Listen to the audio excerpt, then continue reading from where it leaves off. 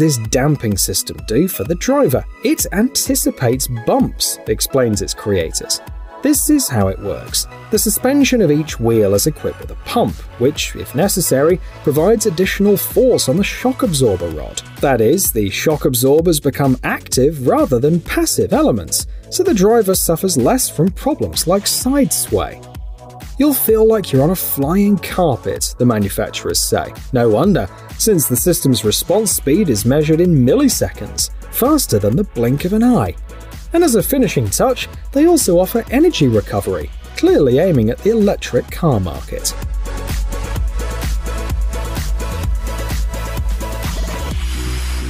Next, one of the key elements of oil and gas production facilities, some power plants and chemical production facilities. In order to prepare gas for transportation by pipeline or to pump it into a storage facility, you need to increase its pressure. And that's exactly what compressors like these are for. These models in particular are manufactured by a German company. They can handle natural, synthetic, and mixed gas, delivering up to about 489,000 cubic feet per hour.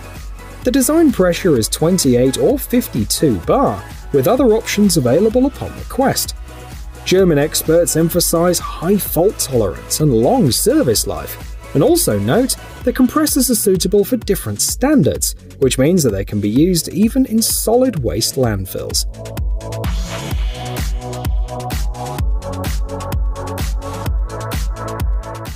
We couldn't find it on the market, so we built it ourselves, explain the creators of this helicopter. The model with the beautiful name Zefhir stands out for its built-in parachute, which sets it apart from similar vehicles. It helps reduce the fall speed and thereby save lives in case of emergency. This is the first helicopter in the world with this feature, according to the website. Let's talk about the characteristics of this vehicle.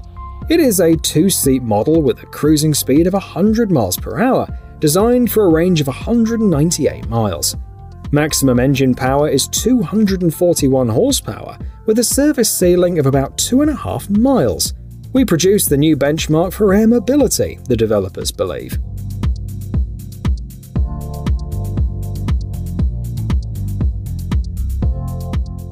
What professions can robots replace?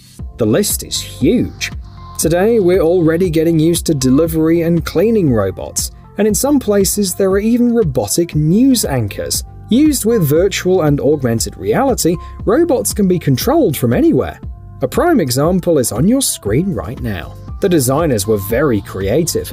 This excavator will solve simple and repetitive tasks, for example, digging some trenches all by itself. And for more complicated tasks, the operator can take control using the remote or through a VR system. In the second case, you can be anywhere in the world and control it with your hand. On top of this, it's equipped with advanced safety systems. If a person appears in the danger zone, the machine stops. And of course, you can also sit in the chair and steer the excavator the old-fashioned way.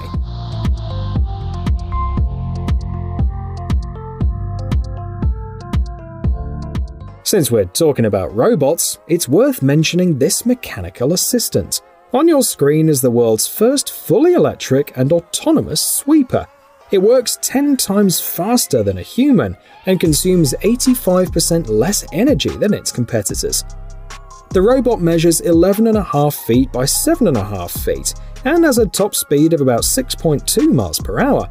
Of course, it moves much slower while cleaning, so one charge provides up to 17 hours of operation. It's already been tested in Finland, in the streets of Helsinki.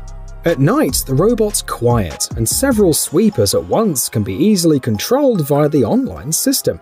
However, many are concerned that the authors haven't thought about vandal-proofing the robots.